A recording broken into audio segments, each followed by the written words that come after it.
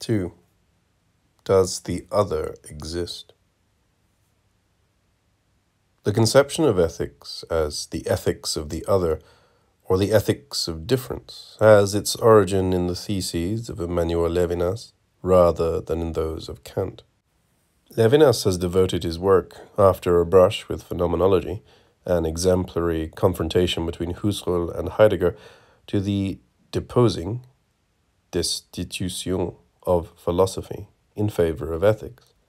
It is to him that we owe, long before the current fashion, a kind of ethical radicalism. 1. Ethics according to Lévinas. Roughly speaking, Lévinas maintains that metaphysics, imprisoned by its Greek origins, has subordinated thought to the logic of the same, to the primacy of substance and identity.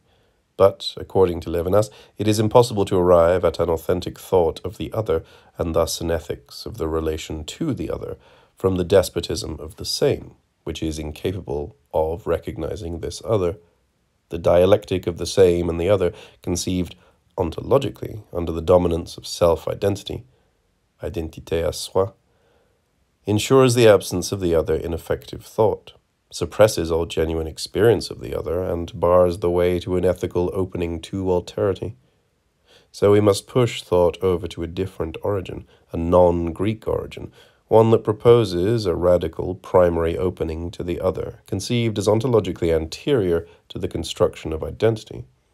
It is in the Jewish tradition that Lévinas finds the basis for this pushing over.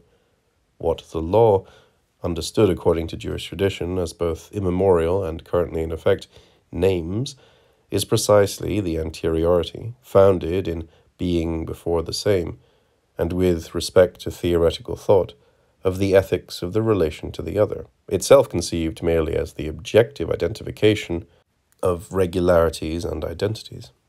This law, indeed, does not tell me what is, but what is imposed by the existence of others. This law of the other might be opposed to the laws of the real. According to Greek thought, adequate action presumes an initial theoretical mastery of experience, which ensures that the action is in conformity with the rationality of being. From this point of departure are deduced laws, in the plural, of the city and of action. According to Jewish ethics, in Lévinas's sense, everything is grounded in the immediacy of an opening to the other, which disarms the reflexive subject. The thou, too, prevails over the I. Such is the whole meaning of the law.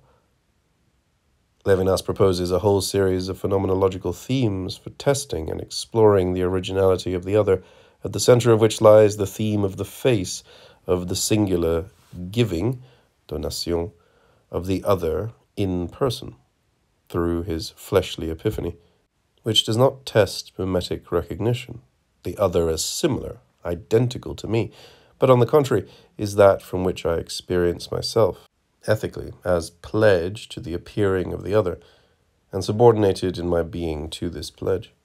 For Lévinas, ethics is the new name of thought, thought which has thrown off its logical chains, the principle of identity, in favor of its prophetic submission to the law of founding alterity.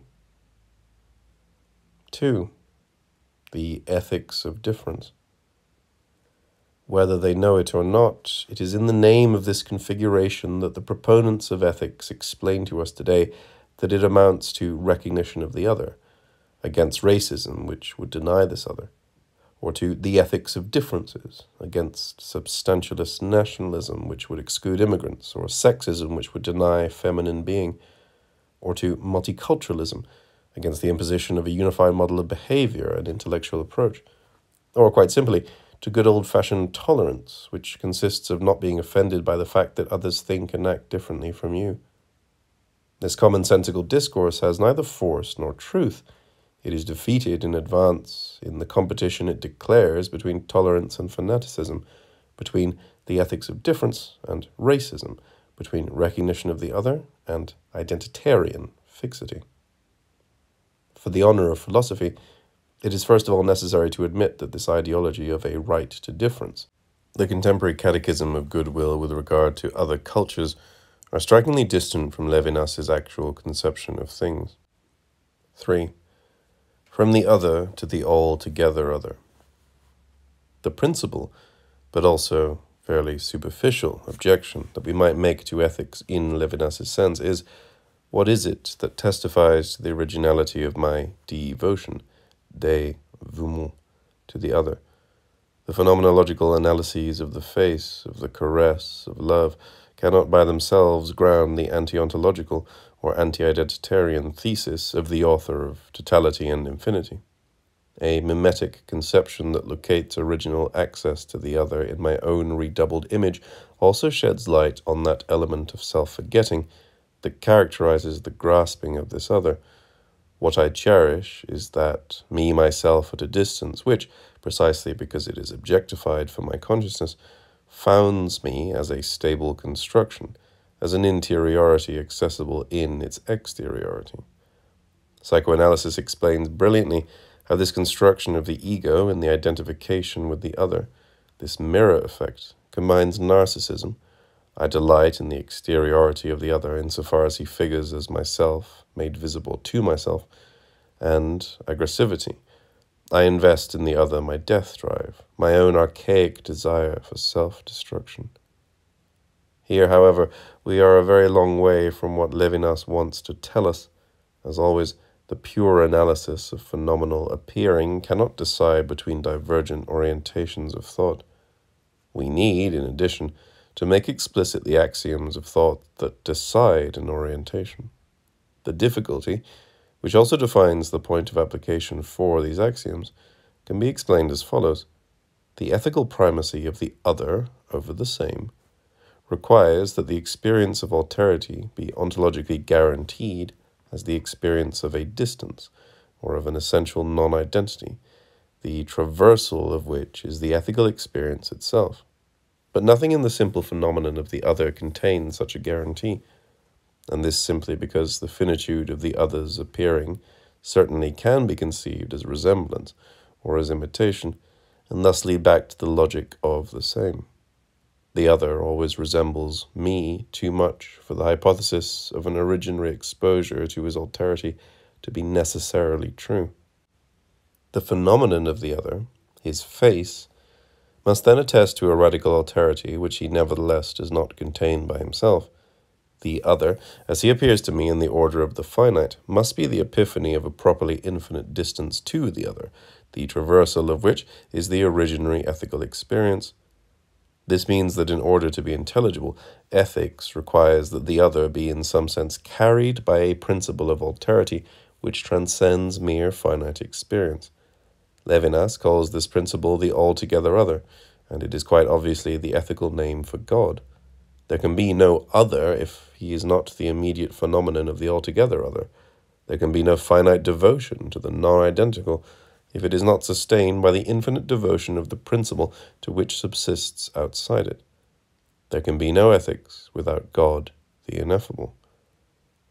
In Lévinas's enterprise, the ethical dominance of the other over the theoretical ontology of the same is entirely bound up with a religious axiom. To believe that we can separate what Lévinas's thought unites is to betray the intimate movement of this thought, its subjective rigor. In truth, Lévinas has no philosophy, not even philosophy as the servant of theology. Rather, this is philosophy, in the Greek sense of the word, annulled by theology, itself no longer a theology. The terminology is still too Greek and presumes proximity to the divine via the identity and predicates of God, but precisely an ethics. To make of ethics the ultimate name of the religious as such, i.e., of that which relates, crudely, to the other under the ineffable authority of the altogether other, is to distance it still more completely from all that can be gathered under the name of philosophy. To put it crudely, Lévinas's enterprise serves to remind us, with extraordinary insistence, that every effort to turn ethics into a principle of thought and action is essentially religious. We might say that Lévinas is the coherent and inventive thinker of an assumption that no academic exercise of veiling or abstraction can obscure. Distanced from its Greek usage, according to which it is clearly subordinated to the theoretical, and taken in general, ethics is a category of pious discourse. 4. Ethics as decomposed, décomposé, religion.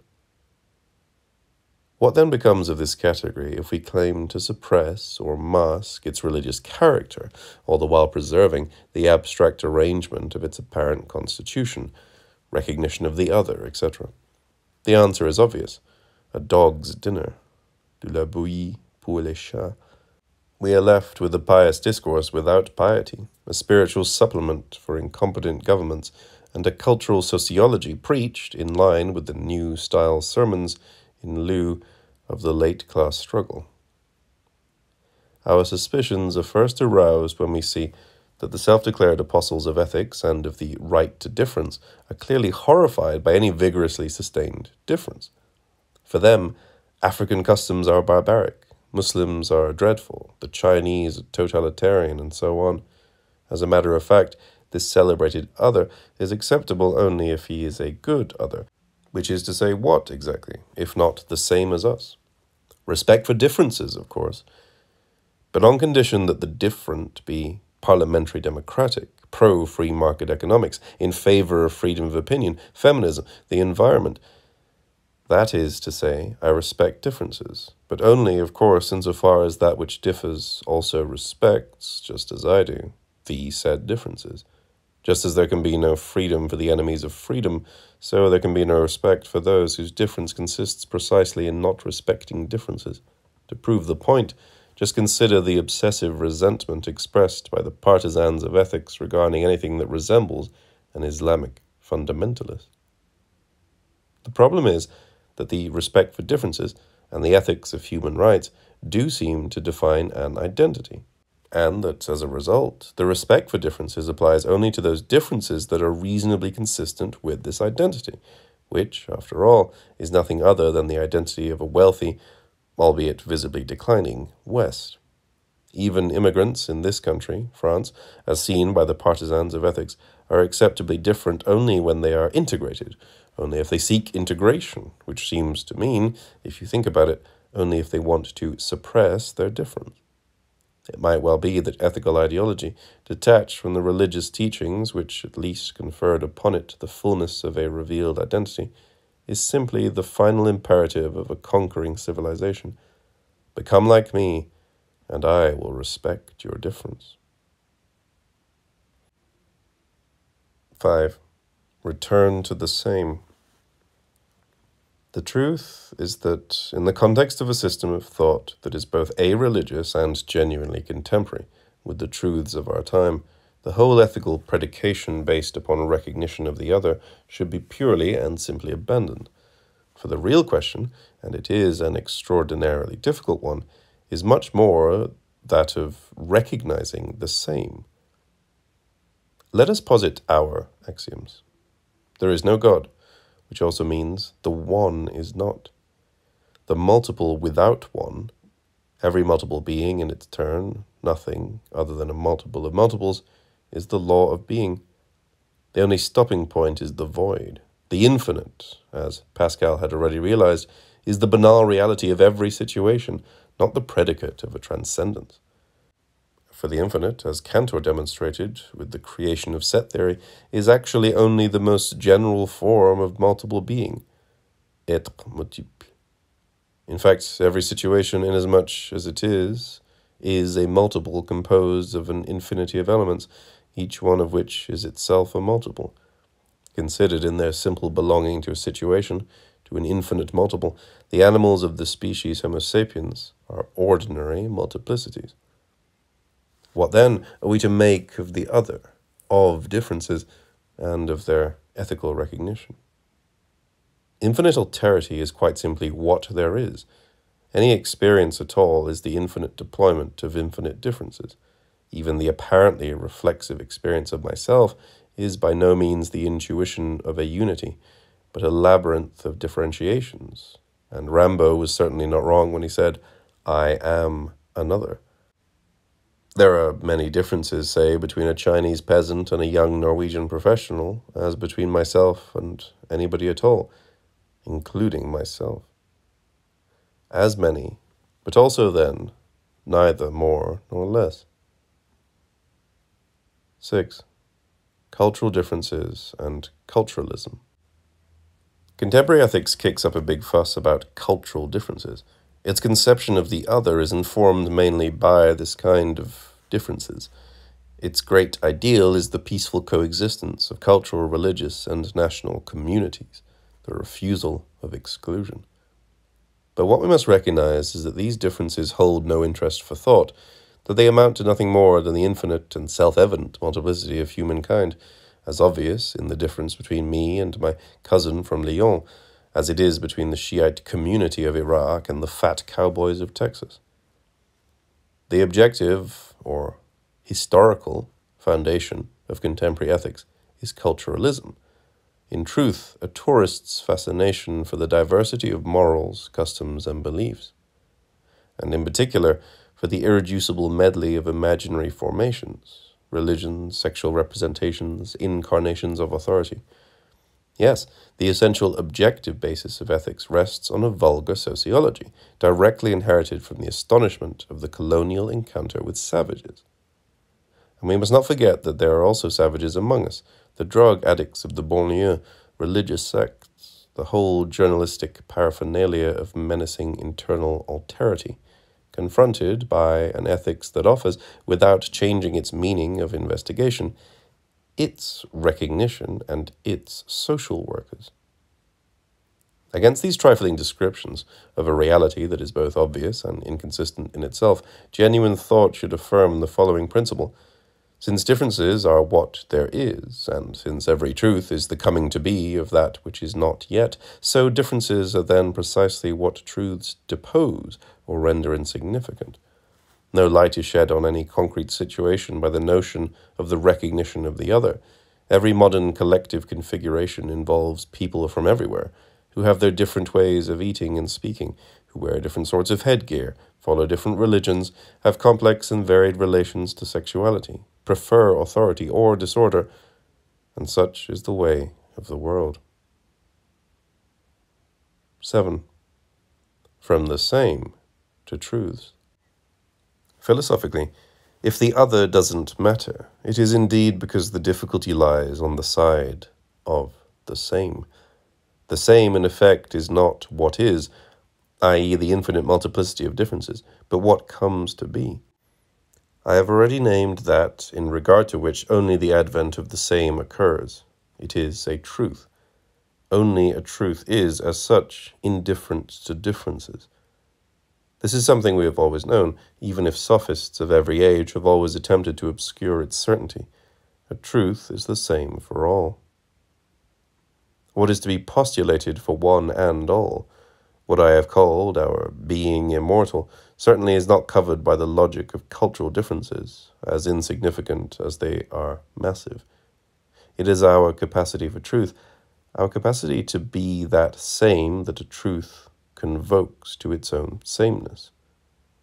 Or in other words, depending on the circumstances, our capacity for science, love, politics, or art, since all truths, in my view, fall under one or another of these universal names. It is only through a genuine perversion, for which we will pay a terrible historical price, that we have sought to elaborate an ethics on the basis of cultural relativism. For this is to pretend that a merely contingent state of things can found a law. The only genuine ethics is of truths in the plural, or more precisely, the only ethics is of processes of truth, of the labor that brings some truths into the world. Ethics must be taken in the sense presumed by Lacan when, against Kant and the notion of a general morality, he discusses the ethics of psychoanalysis. Ethics does not exist. There is only the ethic of politics, of love, of science, of art. There is not, in fact, one single subject, but as many subjects as there are truths, and as many subjective types as there are procedures of truths.